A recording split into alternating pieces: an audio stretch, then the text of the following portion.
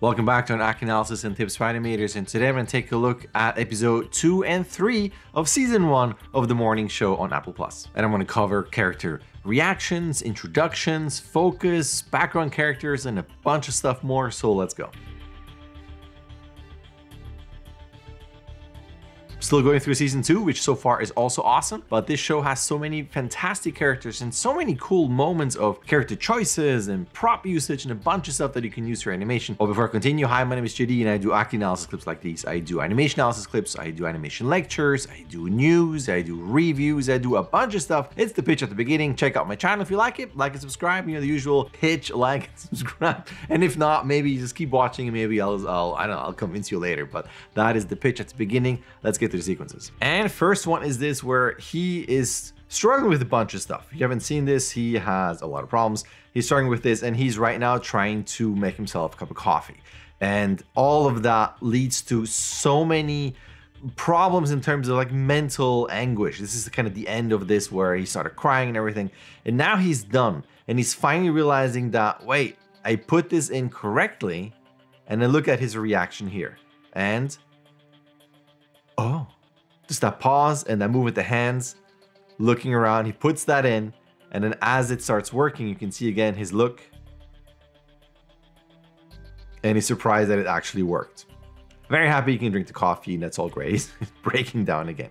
And the reason why I'm showing you this is because if you have a character focused on something, let's go back here, right? This could be something off screen. We have never seen it. You might have an establishing shot like this somewhat, right? Maybe you see the full character and the full prop, and then we cut to this. But it's great to have your character focus on something when you have thought process and something you want to show on screen. Because as you are continuing in your animation journey where you go beyond the mechanics of, let's say, you know, you move this arm and the shoulder goes up and it moves the chest, it moves the head, you're kind of past the mechanics, you're going more into thought process and pantomime.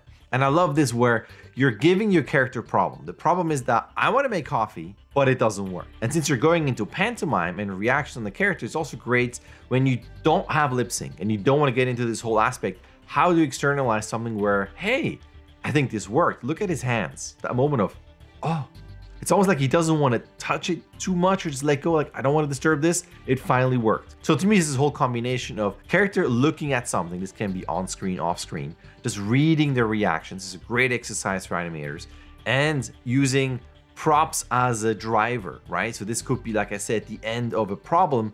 And now we just, as a viewer, saw the end. This could be something mechanic, whatever it is. And I love this. I love that moment of this.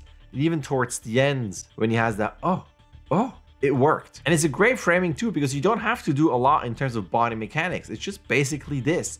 And it's going to be all in the eyes. Obviously the lighting will be different so you can see both eyes.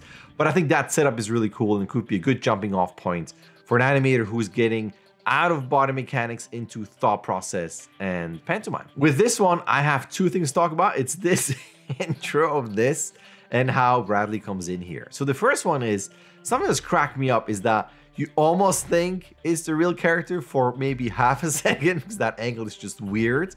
It's totally stiff, and you realize, oh, this character is holding, you know, like a prop like this. I love this idea, especially if you have it as a CG character and keep it totally stiff and kind of fake out the audience. I love this. I'm going to steal this. I'm just going to say this. I'm going to do a personal shot one of these days. I'm totally steal this idea. Love that though. And it also goes into character introductions or like an intro for shot, right? It's like you have this, not here yet, and this could be a background, whatever you have. And then you have your name, demo reel, character animator, the year and all that stuff. And then the first thing you see is this. You're like, what am I looking at? And then you have a cool walk, or maybe it goes into like a two character lip sync talking or something. But it's a fun intro that kind of fakes out the audience. And the other thing is this one. She is coming into this office for the very first time. And this is something I talk about a lot, where a character is familiar and unfamiliar, or not, and it's either or. So that entrance, if you know what's going on, you might look at your phone, do things, turn around here, maybe go in here, turn around here, because you know exactly where all those corners are, where that goes in, where the doors are, and all that good stuff. But a character who has never been here, you're gonna have that moment, especially if the character is impressed by it. Open mouth, looking around, you can see all this, just taking in of, where am I? What is this? Looking even down here. Oh, that's interesting. Oh, let me find this. This might be, of course, the thing of, I have to look at my mark because I need to stand exactly here so that everything's in focus. But this just really goes into the whole showcase of I'm here for the first time and I'm going to walk around and look at things as if it is the first time. So when you shoot reference for, for yourself, for your scene, always think about that. Is your character in this environment for the first time, yes or no? This is an absolutely awesome moment and so many reasons why I love props. And this is just a great example where he just finished a discussion with him. She comes in and tells him, listen, you have an appointment, you got to do something with the next person that's here. And he realizes, wait, what? I'm busy, I have so many things to do. And the reason why I love this is this, right? He's been eating this. He probably thought that he's going to have a bit more time eating this. So what does he do when he realizes the meeting is right now? Watch him. He folds this together and shoves it in his mouth. I love it. And the reason why I love it is because the prop shows us that he's in a hurry. Yes, he could look around and be all hectic and run over there. But this is basically, if you eat something, you generally you're not going to fold it and you're not going to shove it into your mouth like this. So this prop shows us and shows, for me and for the audience, okay, I'm in a hurry. So what I'm going to do is I'm going to make this as small as possible so I can put the whole thing in my mouth right now. And it goes off. It's great. And to me, it's just a different way of, as an animator, I would tell animators not to do this. Like, oh, I'm waiting or I'm in a hurry. This is almost like acting out words. But in live action, you have a lot more freedom for this. But in animation, I think this is a great way of showing I'm in a hurry, I gotta do something, and I gotta go over there. And I will always defend props. And that to me is also a very original way of showing I'm in a hurry, I gotta get this done, because I gotta now go to the other place. I love this. This is a great moment too, where he is asking her who she is. And she tells him, well, I'm such and such, and I'm the other person's producer. And everybody is shocked at this, just for context, but she wanted to do this. And he is her boss and he hasn't signed off on that yet. But she just takes initiative and goes, well, I'm the producer. And everybody's facial reactions are so great. He has that moment of, who are you? There's so much going on here. That one eyebrow, like, what? And then she tells him, well, I'm the producer. And it's that hand on the hips. And I love it because it's an off-screen gesture and post change. It's implied, but you don't have to see it, but you can still tell what's going on. And she has that great little stern face of, that's what I'm going to do. And his reaction is, oh, well, I'm fast. And I love his little hold on the mouth. He goes, that happened fast. So great. I love him in this show. He's so great. And after he says this, because he's clearly surprised, you can see the rack focus towards him. He goes, what? What did you just do? Even she goes, what did she just do? Continues on, and he goes along with it and says, yeah. Well, I wanted, the best person on the role, and yeah, it's going to be okay. But I love that when she notices that he's about to turn, she's getting into that very like, yeah. And even like the head up here, it's great. And he has this, gonna blur that out, like, oh, why did you do this to me? And I love this. And the reason why I love this is that it's all the stuff that's outside the dialogue. Right? So if you would animate this, yes, you would have an attitude depending on how she says this, great pose and everything. And you have this great delivery and that great pause in this. But then you can play so much around with other characters. And I love this setup that you have, this is the dialogue, that's what they're saying, and you adding a bunch of people into your scene. I know this adds a lot more work, but I love that you can then play with reactions, with this. And again, how she's about to say something, but then he pretends like he's really not fully believing in this. You have like exaggerated poses like this. And again, the change of her realizing, oh, he's gonna turn around, I gotta have my, confident pose. And then him going, why did you do this to me?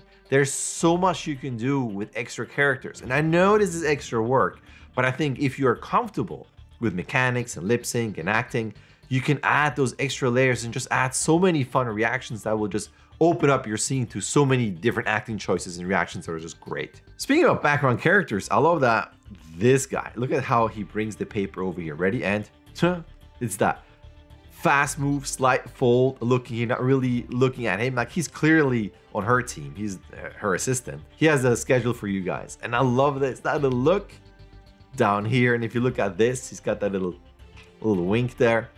And the reason I'm showing you this is because the line, like whatever she is saying throughout the sequence is not super interesting. It's more like exposition, like I'm going to do this, I'm going to do that, you guys have to do this for me, and so on and so on.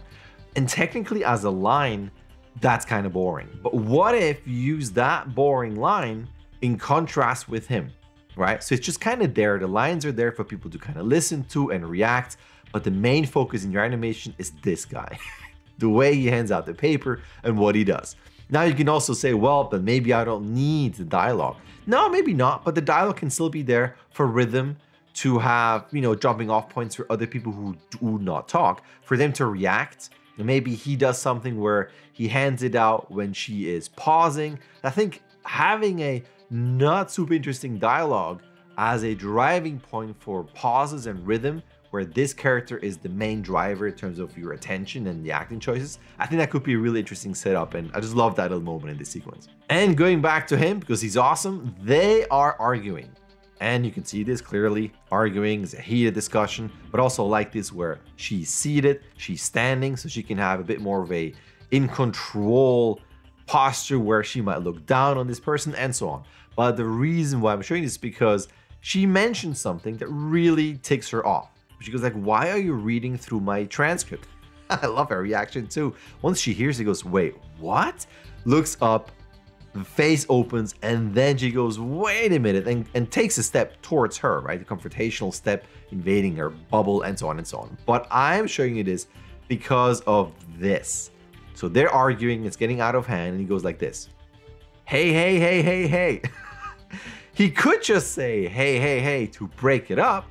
But no, he has a pen here and he does the combination of hey, hey, and he clicks the pen every time he says, oh, this cracks me up. It's for me another usage of props that is just great. It goes beyond just him saying hey, hey, hey. It's just for me something funny and original and something that the character does a lot in the show, and I love this. So I will always defend props, the usage of props, because I'll always say, you might have an idea and you might film yourself and it could be great. But as you're doing your acting piece or pantomime, you have to go beyond version number 1. You got to go version 5, 6, and maybe version 10 or 11 is probably the first thing you're going to start. And even then, as you animate, your shot might evolve to idea 15, depending on you have new ideas, you film reference, you ask other people for opinions. Just as you start something, don't just go with idea number 1. And this is why I do these series, because all of these actors, they're so good and they have gone through so many different ideas and versions where, again, this is a starting off point. That being said, I love this idea. I love the whole clicking thing to interrupt someone. I might steal that as well. I'm gonna be shameless and do it.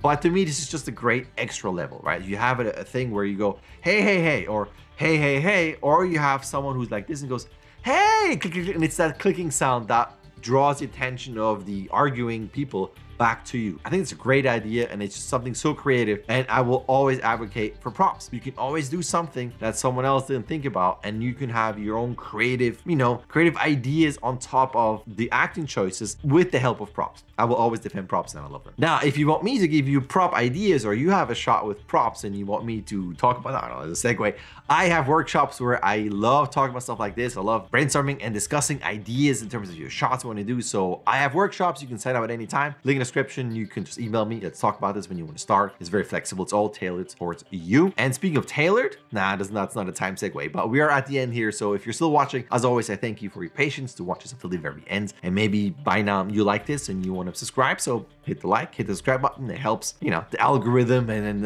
it basically helps having this clip seen by other people, because I want people to see it so it can be helpful to them, and hopefully I can continue and help other people. So that's the pitch and that's the end. Thank you for watching, and I will see you in my next clip.